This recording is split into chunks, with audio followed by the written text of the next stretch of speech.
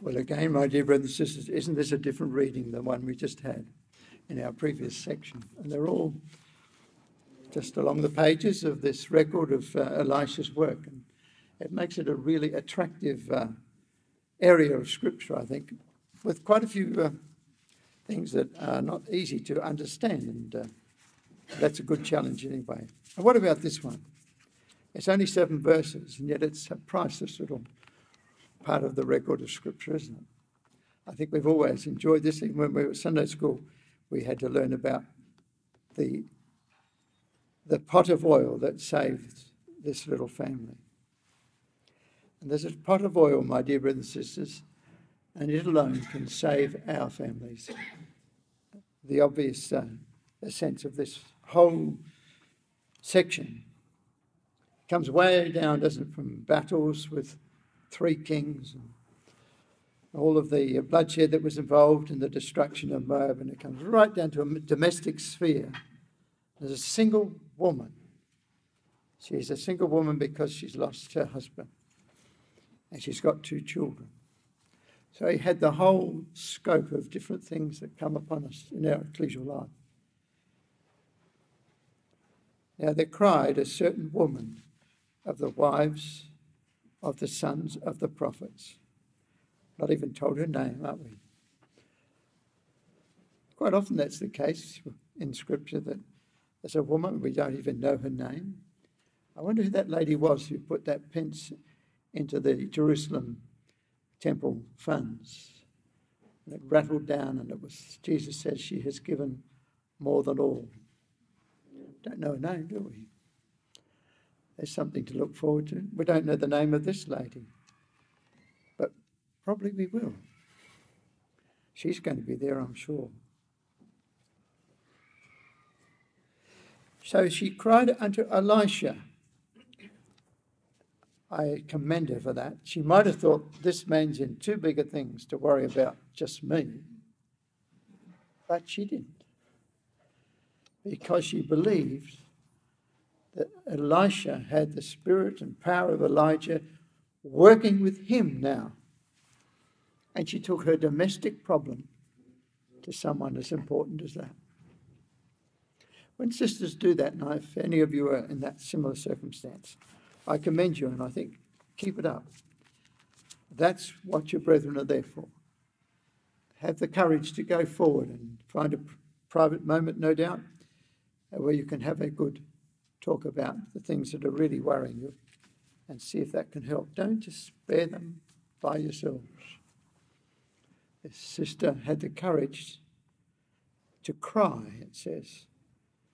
Now there cried a certain woman of the wives of the sons of the prophets unto Elisha, saying, Thy servant my husband is dead. And thou knowest that thy servant did fear Yahweh. That's her deceased husband. He was a good member of the school of the prophets. He was a nice brother, a firm brother, a brother you could rely upon. Something happened, like does. Happens over the last 5 years, 10 years.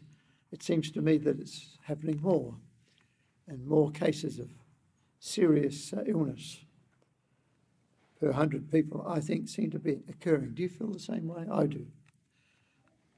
But I think, brothers and sisters, that it means too that we're living in an age that can fix up so much in terms of health and difficulties.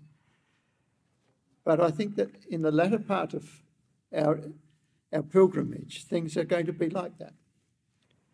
It's an uphill battle. When Armageddon comes, it comes at the end of a road. And there will be all kinds of experiences which you and I have gone through that we may not have gone through, but we may not be the worse for it. It's what it does for our faith, isn't it? It's important. I could list a dozen things in the last month, perhaps the last week or two. We've had some very grave matters of concern here, which have shaken the suburbs of ecclesias in Australia very solidly, very much. a young man that was in a crash like that. How did he ever get through that? Hard to understand, isn't it? Written off virtually by medical people.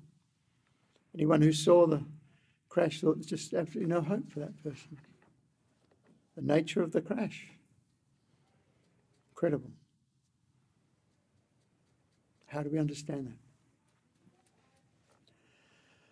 And yet he's making good progress day by day. Silently, quietly. And we're all praying that more will come. And we're learning because of it too. And our young people perhaps are learning from it. Because they realise that life is a very wonderful thing. So it's not all lost, my dear brothers and sisters. I don't know how many just today have come to me and said that they've got this about their left knee or something or other about their right hip. Mine's not the right one, it's the left one. But we're all getting something or other that we never used to have before. But it's not necessarily against us as far as the kingdom is concerned and our reception at the hands of Christ. And I just hope that all of our arranging brethren and those that are senior can take home the desire to look after people in our meetings so that our ecclesias are really happy places where people know they will get support and they have the confidence that their arranging brethren or others in their meeting they know well will open their door and their heart to them, because we will need that. Perhaps that's what God is teaching us. It's not just your children, just your even grandchildren. Pretty special things, aren't they? But it's not just yours or mine that's important. It's all the children in the meeting, all the families in our ecclesias. We're out to save them with God's help. Well, this woman had the sense to cry. In Exodus chapter 22, there's a verse that's very apt. It's right here in the beginning of the law. Exodus 22 and 22.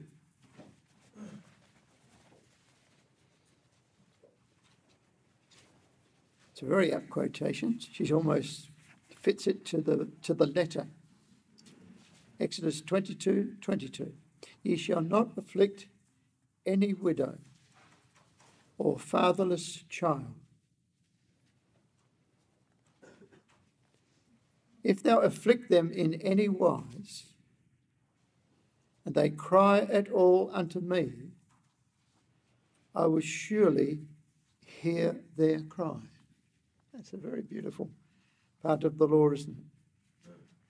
Don't go past a child that's lost a parent, that's in need of extra support.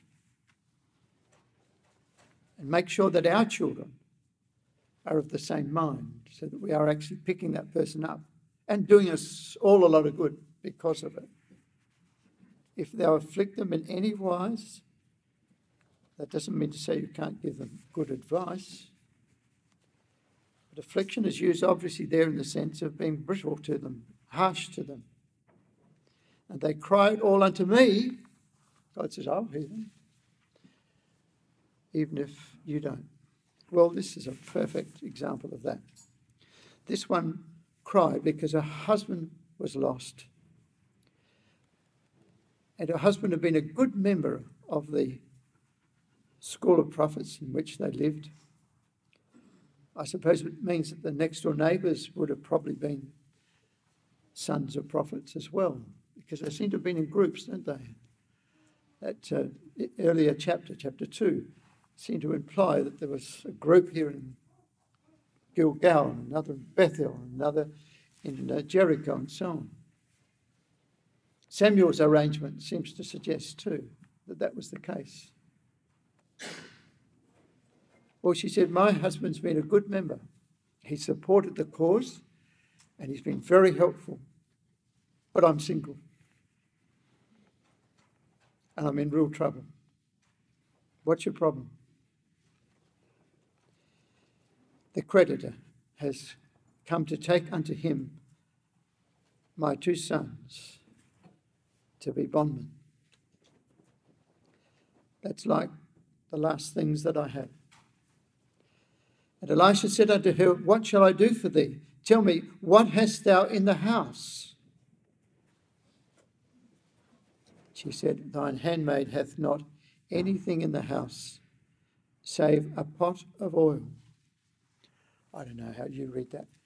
I feel almost criminal to read that, thinking of all the things that are in our houses. I've got this for that, and goodness knows the stuff we've got in our homes.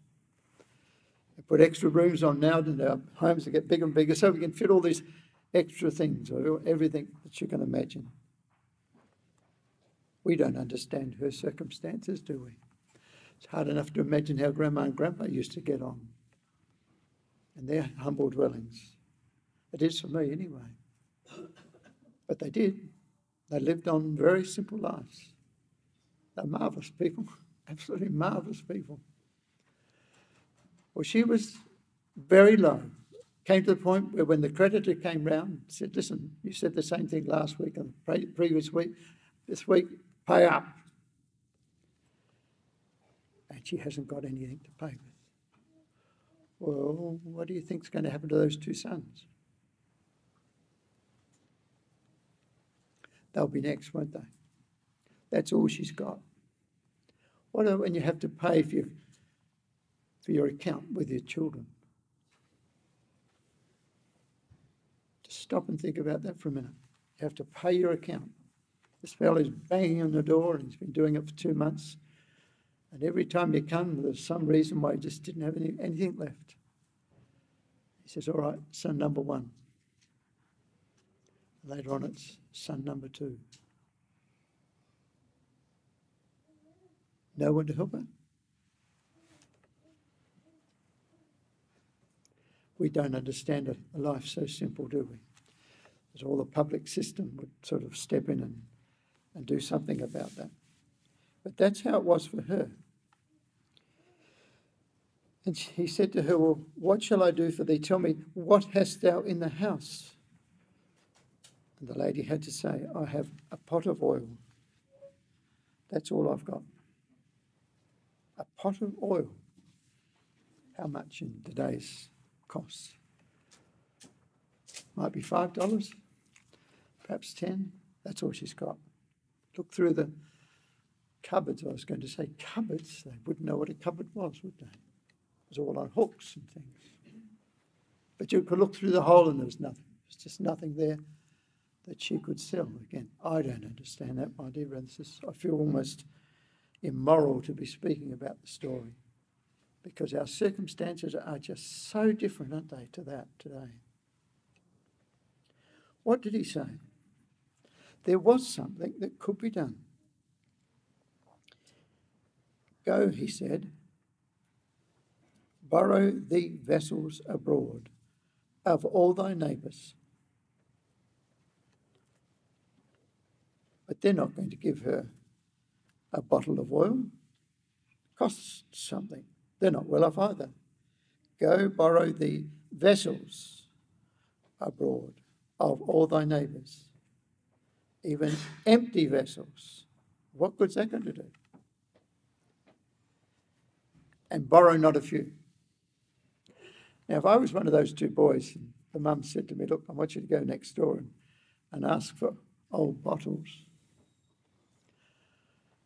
If I was 10 or 12 or 8 or something like that, I'm sure I'd be pretty embarrassed to go and knock on the door and say, look, have you got any old bottles? There was a time we used to hear the bottle man come. That'd be sort of news to this current generation. There used to be people that would come around with a great big truck and it was full of bags of bottles. And as he would go down, he'd call out and say, bottles, bottles! And the suburb would come out and bring out their bottles to the bottle man. I'm sure some... Did you have that in Canada? You did? Yeah. It was a different age, wasn't it? But she was down to the point where the children had to go and do that. How would the kiddies go? More than that, the prophet said, look, don't just ask for one. Borrow not a few. Now, you imagine young Jimmy picking up a bottle, and he's 8 years of age, and he's sort of not knowing what to really say to these adults next door. How does he feel? He feels like he wants to get out of here as quick as he can because he's embarrassed by it. But the prophet's saying, ask them if they've got another one. And then go back after and ask them if they've got any more. Borrow not a few. When would you say to the child, well, that's enough? Whatever are we getting all these bottles together for? At least we had a clean kitchen before we started this up. But now it's a mess. Now you're still now going to get bottles? Oh, that'll be enough, surely. Whatever does Elisha mean? So it was actually a matter of faith, wasn't it? Do what Elisha says, the man of God, that you know he's the man of God, and he wins battles by a mere word of direction. He can bring the difference, life and death in circumstances. He can do what Elijah used to do. If he says, borrow not a few, then take his word. He's not going to take it out of his back pocket or write a cheque. Prophets don't do that. But he said, don't borrow a few. So there's a test of faith in that, wasn't it? Child comes back and says, now I can go out and play. But Mum says, no. Go up that road too. Ask and see if you get some bottles up that road. I suppose this is what happened. It's something like this, wouldn't it? And the kiddie after a while would be saying, oh, Mum, come on. What are we doing with all these bottles in here? They're not even cleaned up. And out he went again. And I don't know how many bottles he would end up with. But the record is saying that he was to continue at it. Borrow not a few. And when thou art come in, thou shalt shut the door upon thee and upon thy sons, and shalt pour out into all those vessels, whatever width. And thou shalt set aside that which is full. You don't have to sort of stop doing it when you've got one that's full. Go on to the next one, and the next one. And when do you stop? When the last bottle's full. So that's why they're told to go and get a lot of bottles. And I think it's really, really interesting here to see this as a family matter. It is. These two boys have to share Mum's disposition. She's lost her support. And the boys step partly into what Dad would otherwise do. And they become, therefore, identified with their single mother. And they respond to her predicament. Can you think of couples in your meeting or another meeting that are like that? The children are usually pretty useful children, aren't they? I can think of people like that. Some people in my own meeting tower in my estimation. My sister has 4 or 5 children. They're all in the truth, well and truly. 2 feet right in the truth. Another one has 2 outstanding sons, outstanding boys, young and experienced. One of them's recently been appointed as an arranging brother. The other one, he runs the music of Adelaide. And that's a fair job. And you've got a marvellous spirit. Well, they were brought up in circumstances not unlike this.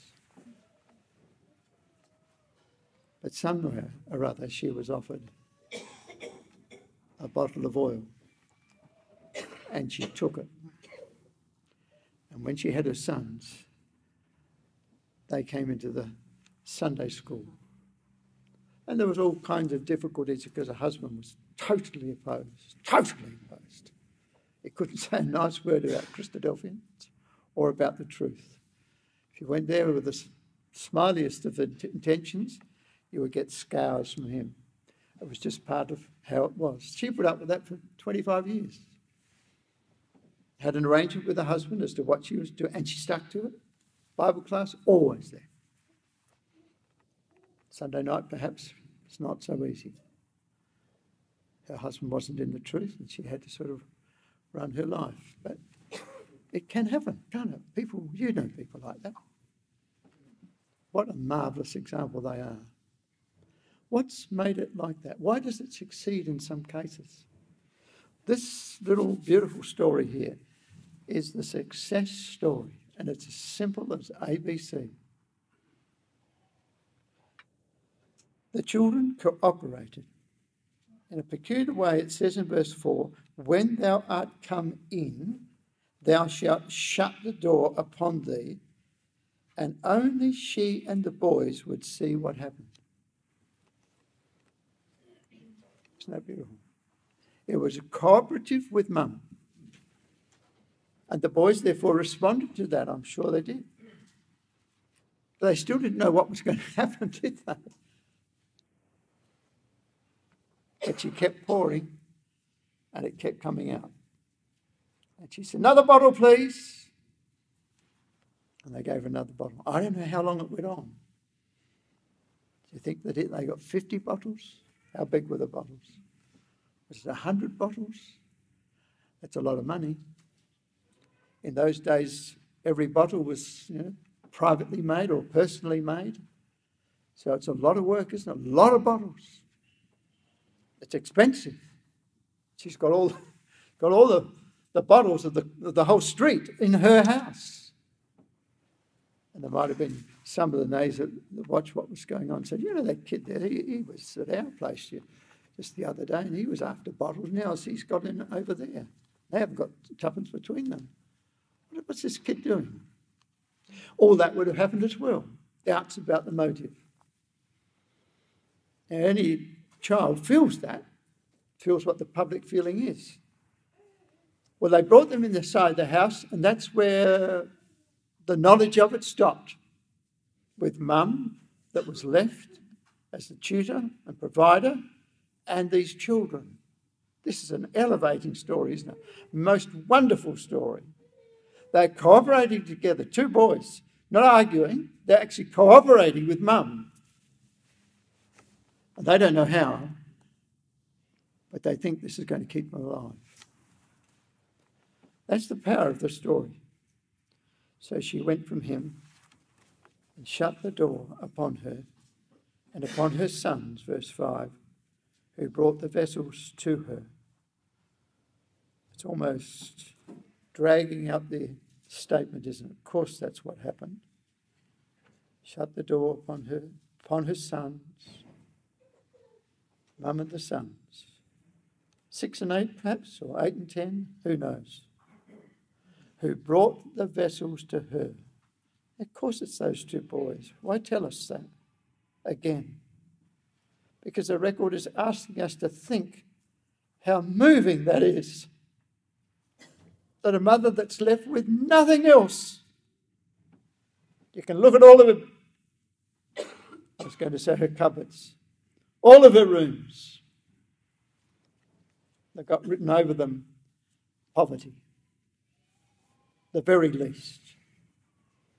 Their beds are very ordinary, if they had a bed.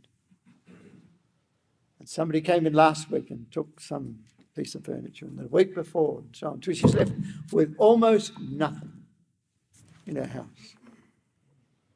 Got 2 boys and a lot of bottles. And then she starts to pour. I suppose the boys would watch that, wouldn't you? You would. You think, hey, just a minute, you emptied the flask, but the flask is full again. And away they went with a few more bottles. Boys would have really enjoyed that. Boys love a bit of activity, don't they? And they'd be telling Mum how many it is. It's got up to 150. Well, I don't know how many it was, but I hope it was. Because this is going to really put a foundation in their life from here on. She had to provide for them a living. And they shut the door when they did it.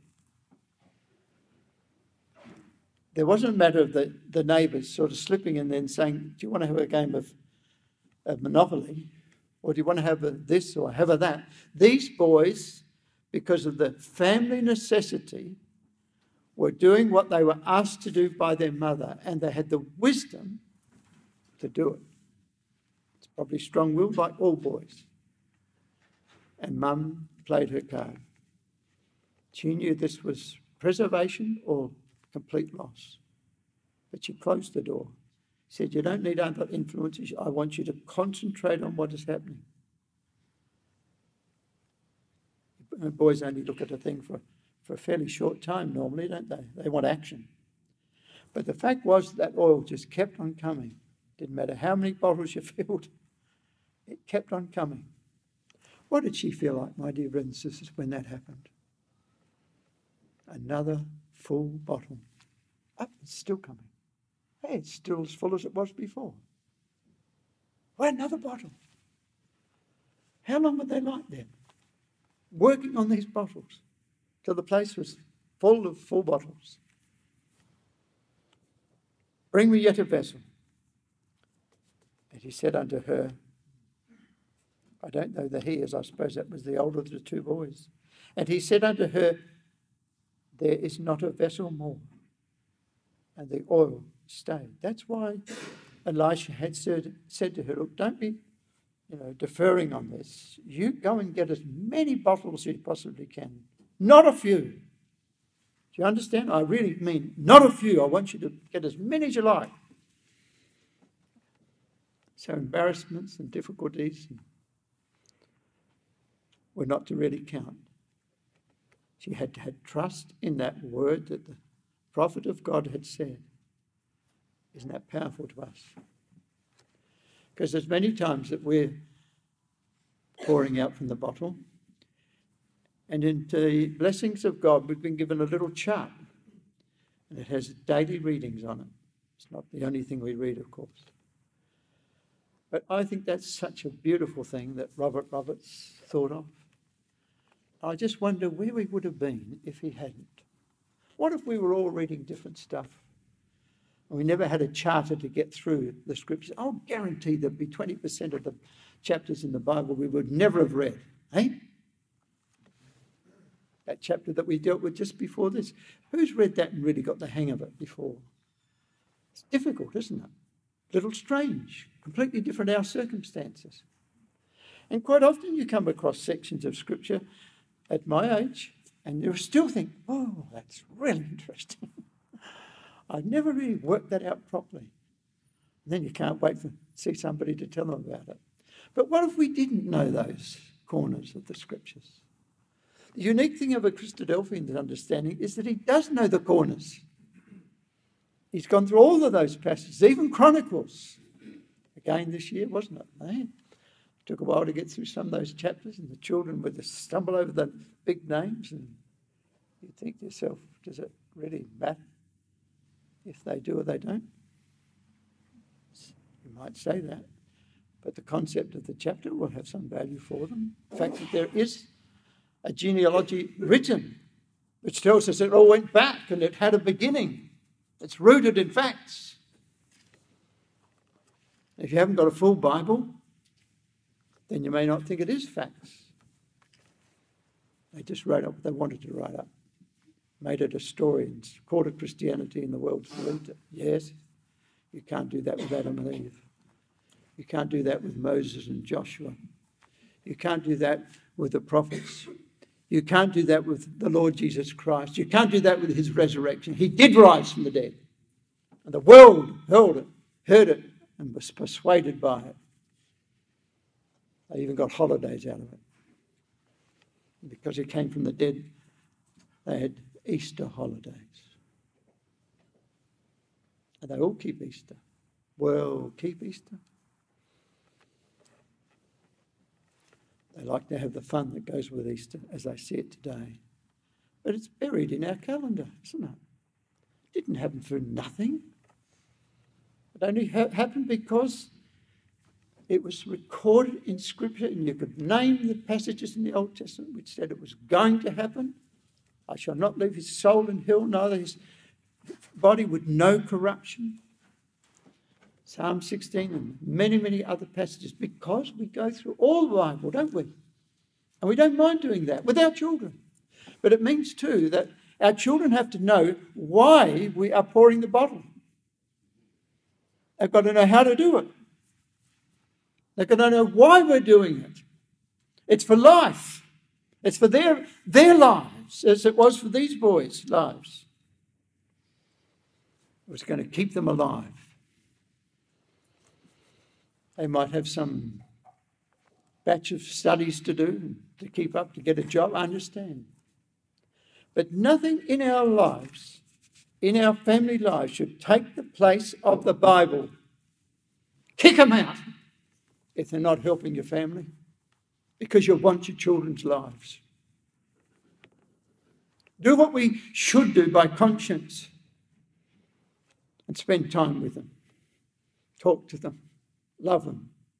But make sure that they know where you stand. That's old hat today, I know. And if I was to say that in certain quarters, I'd be considered to be an extremist. It's no extreme. No extreme at all. The best days of a family are when they're reading those scriptures together. And later on, they come to realise that. Some years ago, my brother Jim was celebrating, I'm not sure just what part of the family it was, but all the children, married children, were all around. And you can have some real interesting nights like that, can't you? Because in 5 or 10 years, there's a lot of things that happen. Well, they're all married now, and they were all enjoying this time at home together, and the children were occupied in other ways. And so they got to telling stories, like children like to. You've got to get them pretty relaxed to say the really, really interesting stories there. What did they do then, lad? What did they do then? You always wonder about those things, don't you? Well, it was on.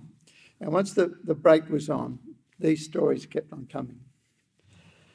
And Jim and Leslie sat there, and their face got bigger and bigger and bigger, until eventually Jim said to them, "Tell me," he said, "how are you here? However are you here?" And the oldest son said, "Dad, because of the readings."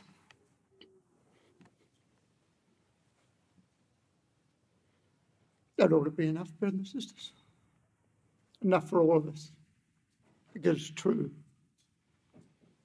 Jim had some children that were not easy at all. I seen him with tears in the morning. Because teenagers can be a real difficulty to you, can't they? Not always, but some particularly. It's just the assortment that you have. What a powerful thing that is.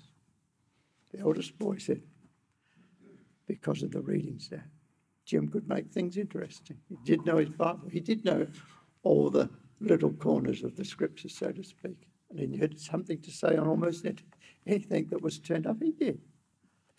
He said his goal when we were younger boys together, that we would know every page of the Bible and be able to make good sense of it.